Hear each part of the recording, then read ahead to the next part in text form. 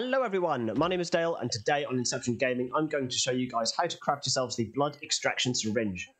Alright guys, before you can go ahead and craft this up, go over into the Engram point screen so that we can unlock the Engram first.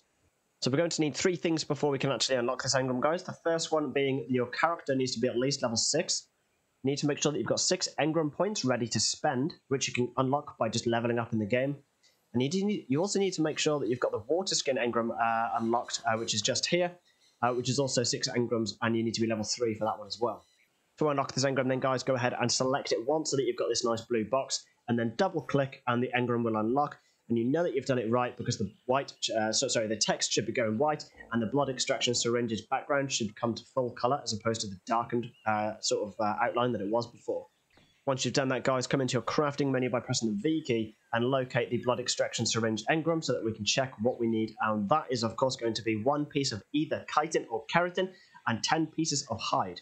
Alright guys, the best way to go ahead and get both resources in one go for this blood extraction syringe is by finding the carbon emis or the turtle.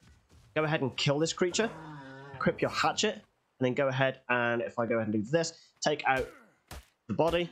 And you'll notice keratin's going up and hide is going up. And since you need such a small amount of both, 1 turtle should get you enough resources to make quite a few of these blood extraction syringes.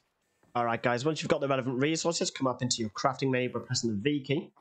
Just make sure you're on the crafting tab and just locate the blood extraction syringe blueprint like so. And then as long as it's got a white background, you'll be able to craft this up. So firstly, you can go ahead and craft one of these up by simply hovering over the engram like so and pressing the E key once. That will go ahead and craft one of these up for you like so.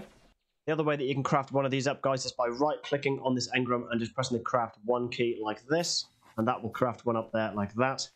Let's say, for example, you wanted to craft 3 of these quite specifically. You didn't need any less or you didn't need any more, and you can just craft the amount like so. And to do that, what you want to do is just right-click on the blood extraction syringe engram like this. Come down to craft amount, press the arrow up to the 3. Let's say, for example, it was 3 that you needed. You press the OK key, and that will go ahead and queue 3 of them like so.